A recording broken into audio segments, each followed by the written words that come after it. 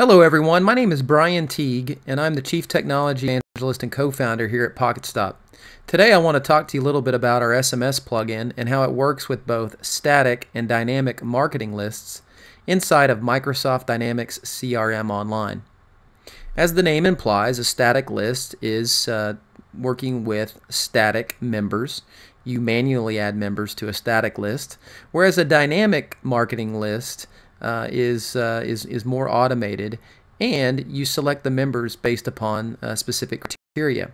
So let's take a look at both of the lists, and then let's see how we can use them with our SMS plugin.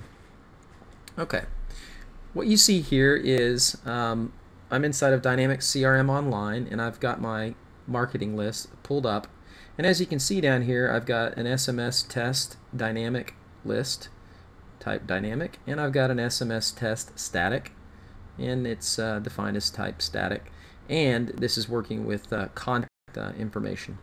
So if I go ahead and click on the dynamic marketing list, I'm going to pull up the particular list and its members. And while I'm waiting for that to appear, okay, there we go. As you can see here, I've got two members in this list, and the reason being is that when I click on Manage Members, you'll see how this list is comprised. What I've done is I've gone into each one of these contacts and I've manually listed the zip code as 99999. And down here, I've selected the criteria for my dynamic marketing list is I've said, hey, anywhere where the address 1, the zip postal code equals 999, go ahead and pull in members for this particular list. So I'll go ahead and close that. And these are the only two contacts that have 99999 as the zip code. So that's the reason why we see them here. Now then, when I go back to my marketing list, let's click on the static list and take a look at that one. Now, my static list members, as soon as they render here, you'll see the same result. Both Brian Teague and Tim Avey. I've manually added these two contacts to the SMS static list. Now then, let's go ahead and create a text message and see what that looks like.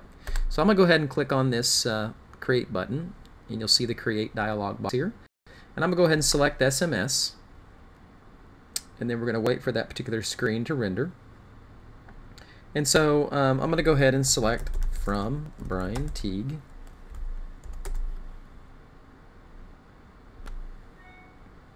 On the To field, I'm going to leave that blank because we're working with marketing lists. I'm going to type in SMS, and I'm going to go ahead and select static. If I was working with the dynamic list, I'd go ahead and select it there. In the subject, I'm going to say test SMS to static marketing list. Go ahead and copy that, and down here in the actual message field, I'm going to copy and paste the same thing. Now down here in the regarding area, I'm going to go ahead and say that this is regarding PocketStop, my company. So I'm going to go ahead and search for that. Scroll down here to the bottom, select PocketStop, and now I've got my SMS message created, and I'm going to go ahead and send it. So I click send,